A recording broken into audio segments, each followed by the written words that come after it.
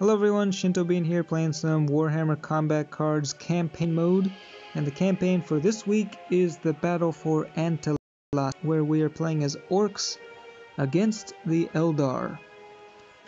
And in this campaign you get extra bonus mission points for including knobs in your deck, and the card you can unlock through the missions is Makari, the Grey Disgrat. Pretty cool little guy there. Also, in the shop, they have this new war boss on the Deathkiller War Trike. This was actually voted on by the community to be put into the game about 4 months ago. So it finally made it into the game. Unfortunately, you have to pay a whole lot of real money to get it, so I will not be getting it. I did look at some of the other players who have it, and it gains a lot of ranged and melee attack, but at 50 points it has to compete with a lot of the other orc vehicles, so it's not really that great of an option at this point, I don't think, until you get it to a much higher level. So this is the deck that I started the campaign with. It has all 5 of my knobs in there, but it is not that great of a deck, so I'm going to swap it out in favor for good old Kaptin Badrukk with a bunch of ranged vehicles. A lot of ranged firepower here, so we'll see how this fares against the Eldar. There are only 2 Eldar warlords in the game as of now, Zephyrblade and the Avatar of Cain, and we are up against the Avatar. Of course, the Avatar is very expensive points-wise, 84 points, so you normally cannot field very many bodyguards with it. But this is the campaign, and the AI likes to cheat when it comes to deck points, so yeah. They will be able to field some very big units, such as the Pain Engine here, it's at level 4. But, I mean, I think, well, yeah, this Avatar is only at level 2, so it has 185 life. That's not too bad. At level 3, it gains a lot more health, so it's not very fun to fight against. But yeah, they do have some really strong cards here, like the Wraith Lord. At level 5, that thing is going to gain a massive amount of melee. When you're playing against the Zephyrblade, of course, it becomes a huge ranged weapon. Neither of them are very fun to face. But since it did deploy at the beginning, it's not going to have a whole lot of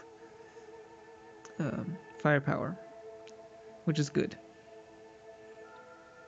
I deployed my 3 strongest vehicles here at the beginning, and they will be able to deal quite a bit of damage here with their bonus attack from Kaptin Badrukk.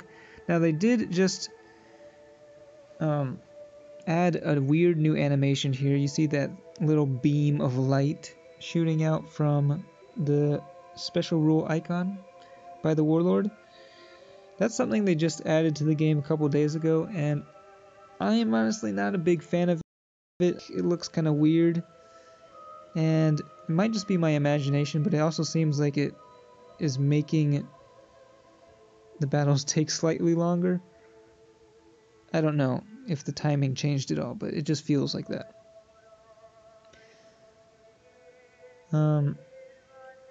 Yeah, I think there's probably a better way to show, what's going on. Of course, for veteran players it's not really necessary, but for, beginners and people unfamiliar with the game, it does show you exactly what that special rule is doing whenever it activates.